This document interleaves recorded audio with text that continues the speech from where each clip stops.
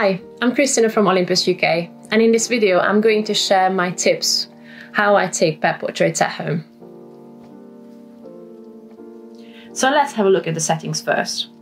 I use my OMD EM1 Mark III with the brand new 12-45 f4 lens, and some of the shots I've taken outside in a garden I use the 40-150 f2.8. So if you press the OK button on the back of your camera, you'll be able to see the super control panel, and this is where most of the shooting settings can be adjusted very easily. I left the ISO on auto, white balance on auto as well. I used a 5-point focus area, continuous autofocus, and a low sequential mode. So let's get shooting.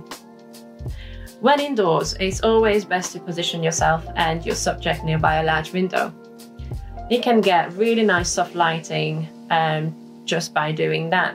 And you could play around with shadows, and if you've got harsh sunlight coming in, then this will create a nice high contrast image for you. Try to shoot quite low on your subject level, or try to shoot from unexpected sides or angles. It could create kind of fun images. Try to shoot from the side and a lower angle as well, so you can really mix those up.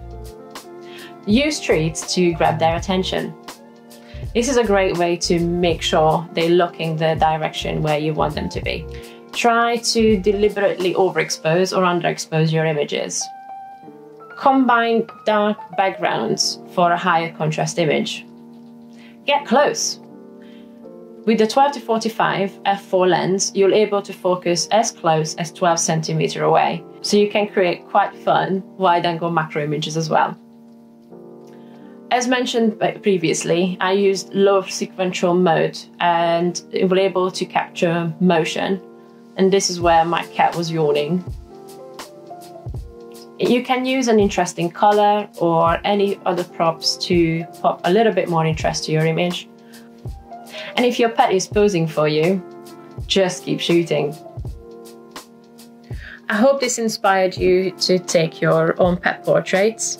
If you'd like to share any of your images, please pop them in the comment section below. Stay home, stay safe, and thanks for watching.